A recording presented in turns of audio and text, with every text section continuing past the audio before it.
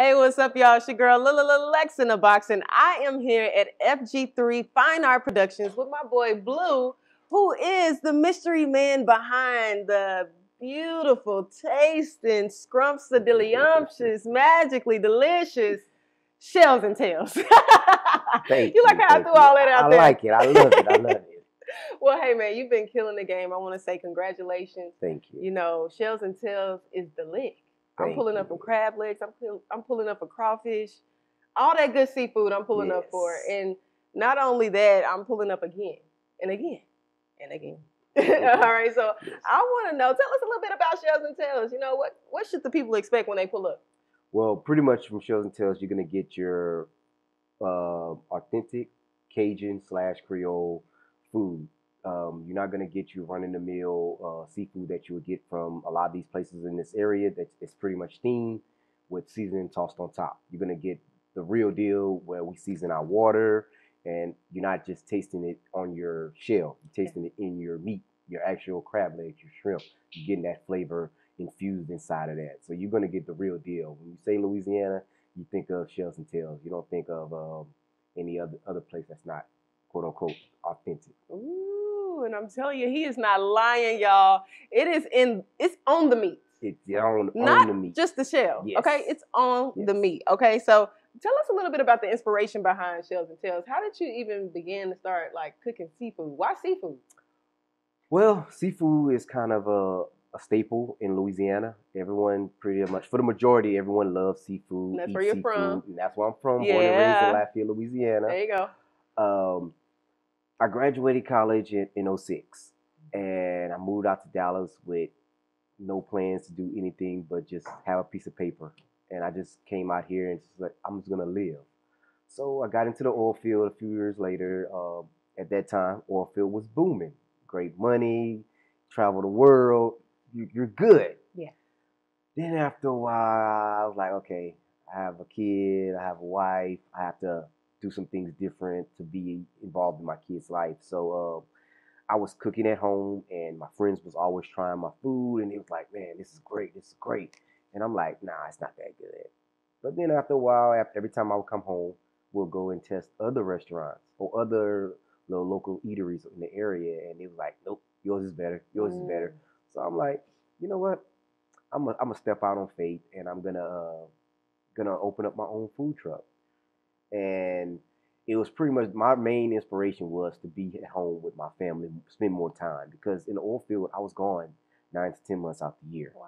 So I didn't spend that much time with them. I come home, I'm making money, but I can't spend the real time I want to spend with them. Exactly. So I was like, yes, I want to be with my family. So I was like, let me create this, and I just jumped out on faith. Yes. So what was your leap of faith? My leap of faith was, like I said before, people were saying how good, my friends and family were saying how good my food was. And I was like, you know what? I'm going to do this, and I'm going to just jump out there. But I didn't jump out there head first. Mm-hmm. I just kind of did a lot of research while I was out there in the oil field, because we do have a lot of free time, So I did a lot of research, Googling prices on this, that, seeing how much licenses cost, permits, things of that nature. Mm-hmm. Doing the research of the demographic of that area, because I didn't want to go into an area that wasn't built for or didn't have a need for great seafood, and I wanted to be around our people. Yes. So, and DeSoto was a great place. I pretty much took my 401k. I took all the money I had in the bank, and I just said, I'm going to purchase this, because I didn't want to owe anyone, because I didn't want to be in debt, because I seen a lot of other businesses that I've done research on a couple of years. They're in debt because they took out a loan, or because they just thought they needed this, and that. And I didn't want to be that person. So I pretty much took my own money and just went out and purchased everything cash. And I just prayed about it and just went out there and didn't know what was going to happen. It was scary. The first year was very scary. Tell us a little bit about that. Oh, man. And when was the first year? How long have you been in business? It's going to be 5 years, April 2nd. All right. Yes, coming up on our 5 years. Congrats. Thank you. Tell us about that first year. Yes, that first year was very scary. didn't know what I was doing. I majored in business administration, so I kind of used some of that education to help me do a lot of things as far as the business part. Um, I'm not a quote unquote trained chef by like culinary school or what have not, but I'm a trained chef, like at home, Right, right. So I was pretty much learning as I went. Um, it was days where we had 2 or 3 people show up out of a 3 day period. I mean, out of 3 4 hour window. We didn't know if it was going to kick off. Of course, your family and friends are going to support you immediately. So you think, oh, I'm booming. I've got 15 people here. I'm doing great. Yeah. But then after your friends and family get your food, you're kind of like, okay, where are the real customers at? And that's when we kind of didn't know if it was going to make it or not. Crazy part is, I was so frustrated, and I knew I could go back to the oil field at any time because it was money there, and I had made a name there, and it was a good career. I put my food truck up for sale twice within the first year. Wow. Yes, I was ready to give it up because the previous 6 years I had stability. My family was taken care of. We're taking great vacations, and now I'm at the point where we ain't taking vacations. We're not going anywhere. We can't, I have to save every money I get and earn to put back into the business. So pretty much my wife pretty much supported me during that time. And we made it through that first year. And our breakthrough was the second year. Nice. Our second year was a breakthrough year. And it was crazy because it was with the help of local radio station. We went there the morning time and didn't know what we was getting involved in. I brought some samples, some gumbo, some shrimp, some crabs, let them taste it or whatever. And we got on the air. Didn't know at all what I was doing. Just talking, saying what we had. Yeah. They loved it. The ad, I guess the ad or the commercial bit went out that morning, and we had no idea. And just all of a sudden, the floodgates opened. It was just like people just started coming just by talking on the radio.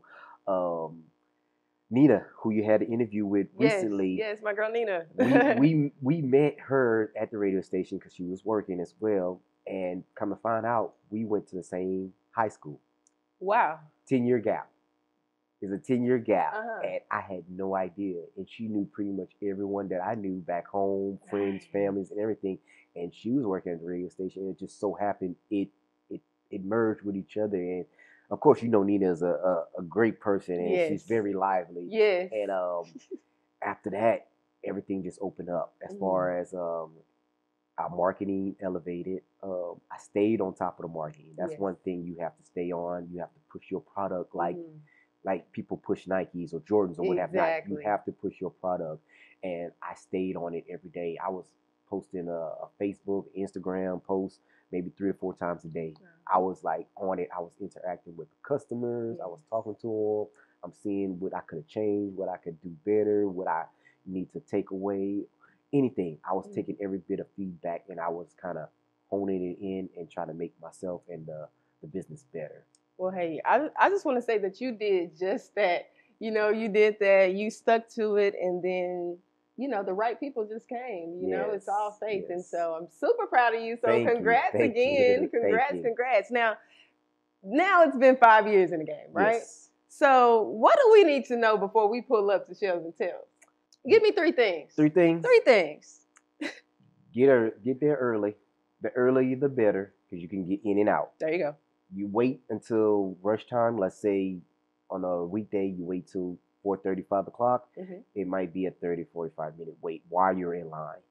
But once you order, your food will be coming out 5 to 10 minutes most times. But sometimes we do get backed up because, quote unquote, we're not a full-fledged restaurant.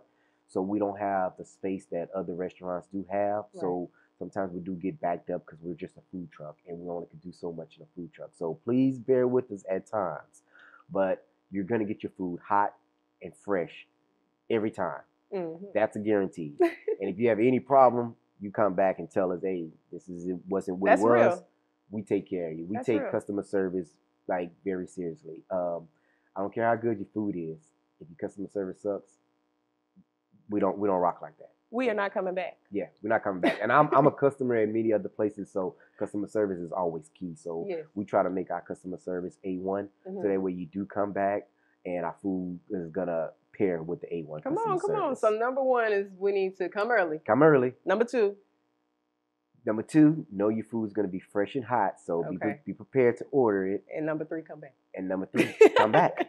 That's simple. That's easy. That's it. That's easy. That's it, y'all. That's it.